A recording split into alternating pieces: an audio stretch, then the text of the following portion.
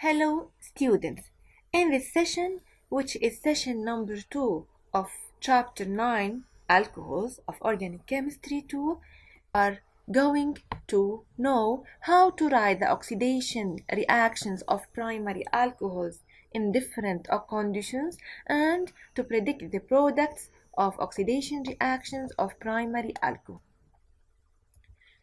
First of all, what is meant by mild oxidation? Mild oxidation is a reaction that takes place without breaking of carbon chain. Can you help me please? This is an alcohol. Can you tell me if a mild oxidation takes place, whether this carbon chain will change? Will it be broken? Will it? No, of course not. By mild oxidation, this carbon chain will remain as it is. Changes only will occur where? On the functional group. You are responsible in this session only for mild oxidation of primary alcohols. 3 reactions are needed from you. First one is catalytic oxidation in the presence of oxygen. The second is catalytic dehydrogenation in absence of oxygen. And the third is oxidation in the presence of oxidizing agents. You should know, first of all, that primary alcohols, when they undergo oxidation, they give us aldehydes. Okay? Now, if this aldehyde has suitable conditions, it also continue oxidation to give us what? Carboxylic acid. If not, it stops at aldehyde. So, primary alcohols in the presence of oxidizing agents or oxygen can give us aldehyde. If there's more oxidizing agent or if there's more oxygen, aldehyde continue the reaction to give us carboxylic acids.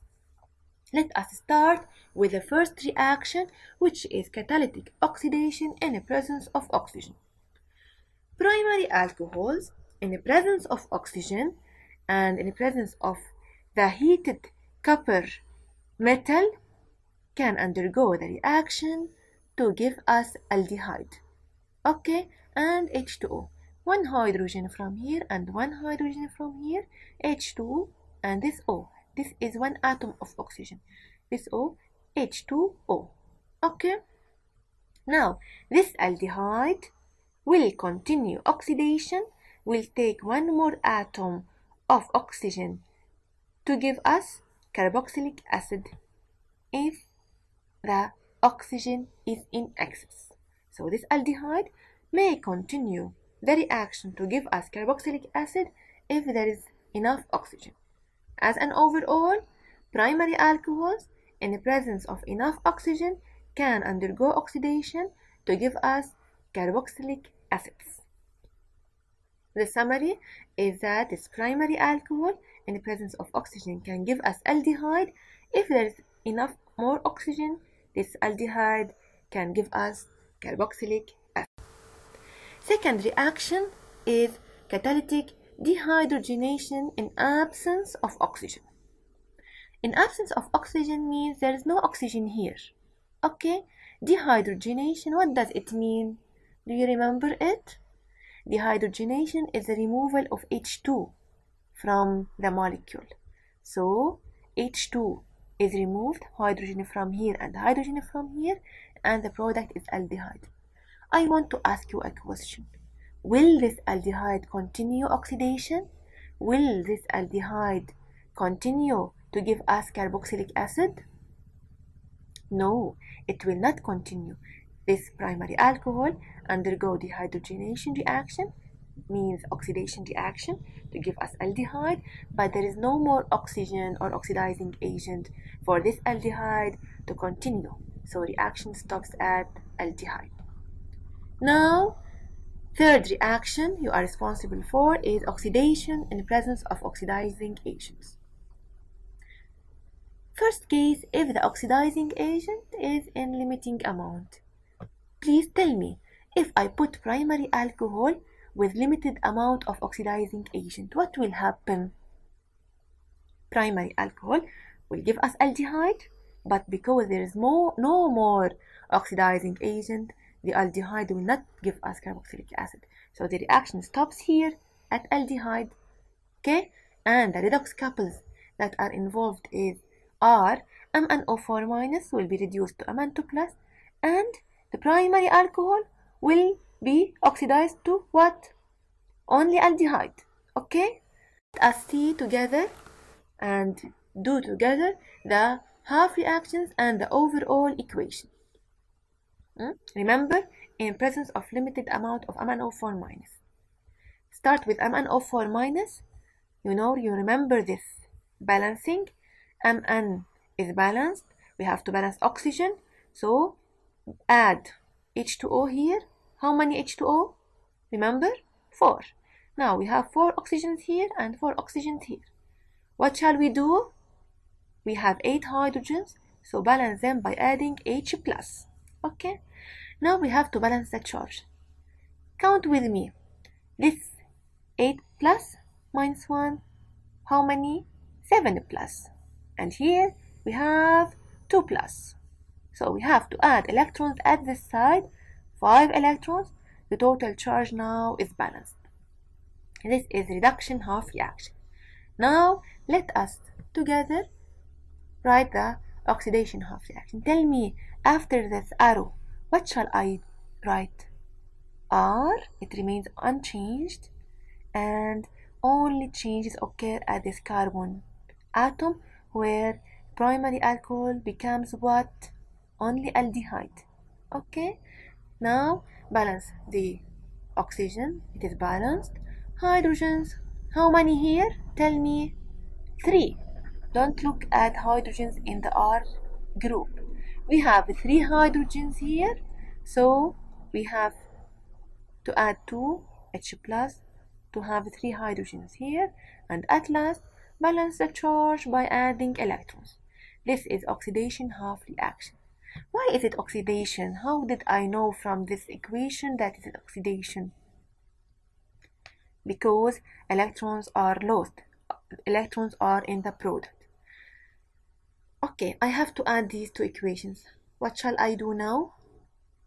Yes, the number of gained electrons must be equal to the number of lost electrons. So multiply here by 5 and here by 2.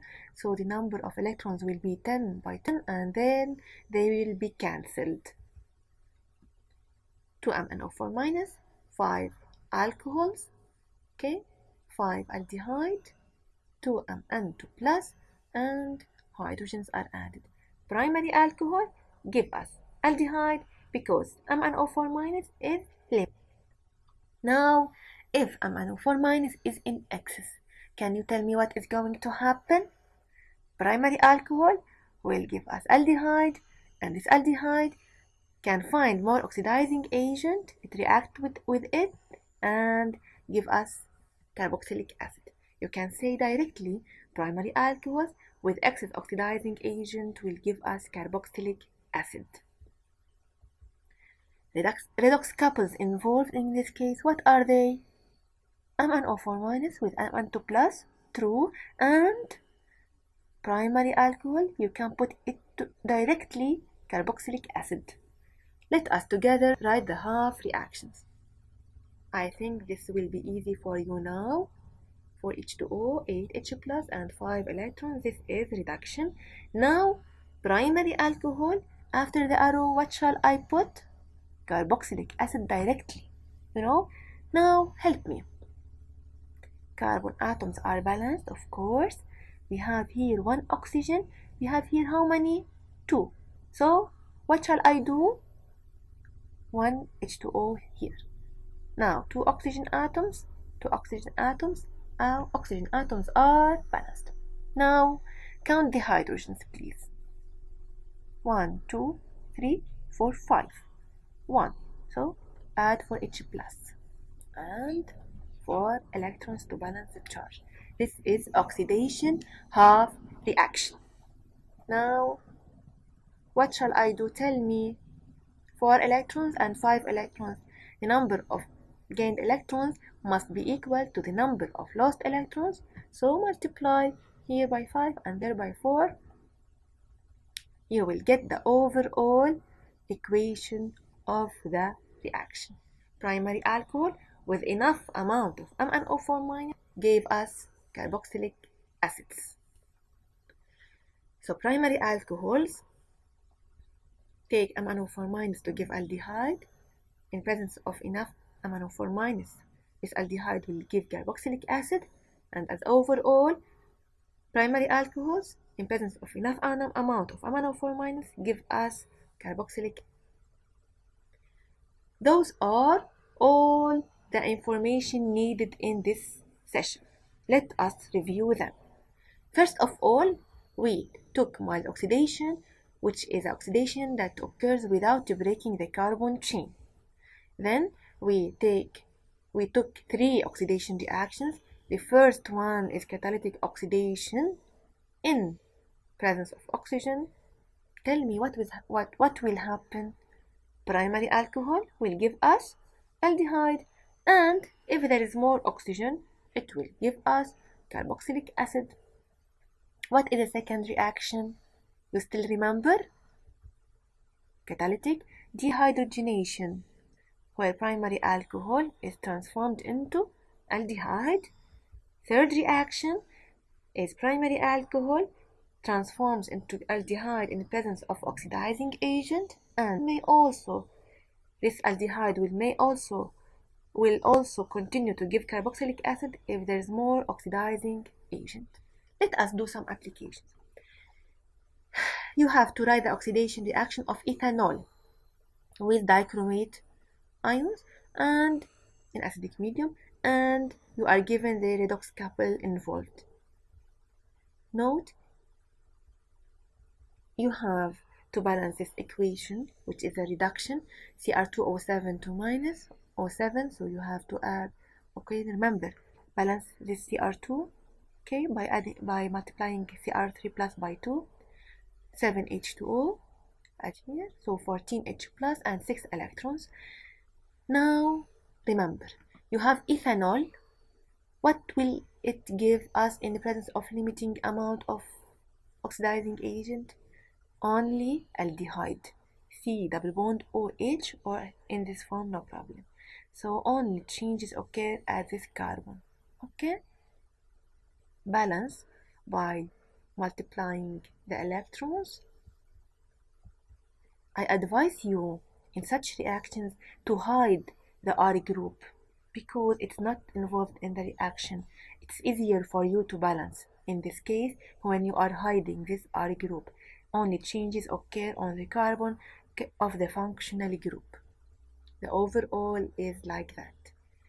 Okay, now I will help you to transform this H plus into H3O plus. You know how? Do you know how? You have to add 8H2O here and 8H2O here. 8H2O on the both sides of the reaction. So this H plus will become H3O plus and 7H2O will become 15. You add 8 plus 7. Part B, ethanol with excess amount of Cr2O7 to minus. What you will have? This is easy for you, but now this reaction. Okay, but hide the R group.